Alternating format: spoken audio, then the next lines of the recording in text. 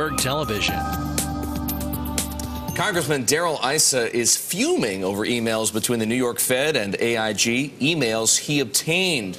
They show that during the worst of the financial crisis, the New York Fed told AIG to withhold details of her payments to banks, including Goldman Sachs. The head of the New York Fed at the time, Treasury Secretary Tim Geithner. Issa is calling Geithner out on the matter. The congressman joins us now from Capitol Hill. Congressman, so glad to have you with us. So, should Tim Geithner be dismissed? I mean, it seems, at least according to the New York Fed, that he was not withholding information. But you say if he wasn't withholding information, he's been downright incompetent. Well, this is one of the challenges we have with Tim Geithner, is that he's always the guy at the center of everything, making all the good things happen until good things don't happen. And then he had nothing to do with it, wasn't a regulator, and clearly knew nothing about this, because $60 or $70 billion of taxpayers' money does not rise to his level at the New York Fed. You know, I'm just a lowly congressman, but you'd be amazed how many millions, not billions, it takes to get our attention on Capitol Hill. This was enough $1 billion that went out the door that will never return, that somebody put 100% payoff on when the market price was more like 40 cents on the dollar. Congressman, I think we all understand your concerns, your outrage over that $10 billion figure, but on this particular matter, the New York Fed is telling us, and the Treasury Department is telling us, that Tim Geithner was recused from AIG because he'd already been nominated to become Treasury Secretary.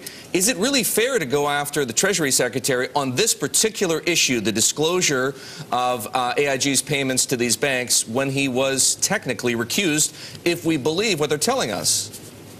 Well, first, we have to more than just have an attorney come to the defense of his former client. And secondly, if not Tim Geithner, then who? Quite frankly, I think the American people deserve somebody's head on a platter.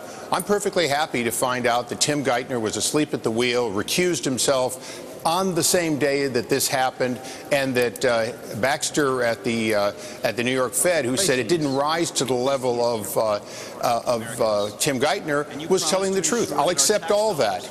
Then who do we hold accountable for these lost billions, and what's wrong with the system that the New York Fed can hand out your tax dollars in these quantities and not think it's particularly important to make sure it's the right amount? Is it not possible to hold other people at the New York Fed accountable? Again, if you want somebody's head on the platter, perhaps that's exactly what you need to do, but a recusal is not necessarily being asleep at the wheel, is it? Well, the problem is that on the exact day that he was chosen seems to be at the center of it all. But more importantly, between November 24th and the time that he became the Secretary of the Treasury, Tim Geithner purported to be absolutely engaged in all aspects of saving America. He didn't go to a monastery for those days. So we still have a right to know. Republicans and Democrats are calling to know what Tim Geithner knew and when he knew it, and why didn't he know that we were paying more than double the amount that was even commercially reasonable for these offsettings. So, Congressman, I mean, what's next for you? You're trying to get hold of even more emails? Is that the case? We want full disclosure.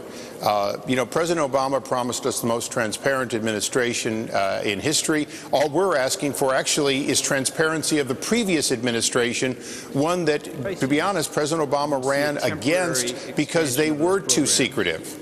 But as we get through it...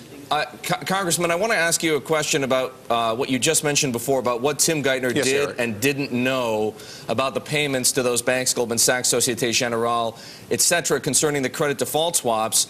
Our understanding was that it was the New York Fed that directed AIG to pay out 100 cents on the dollar. Is your quarrel really with the Treasury Secretary not more over why he decided to pay out those counterparties at 100 cents on the dollar, in addition, I should say, to the concerns you have over disclosure and transparency?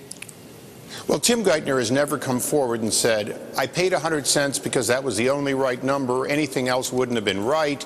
It was essential and necessary, legal and prudent.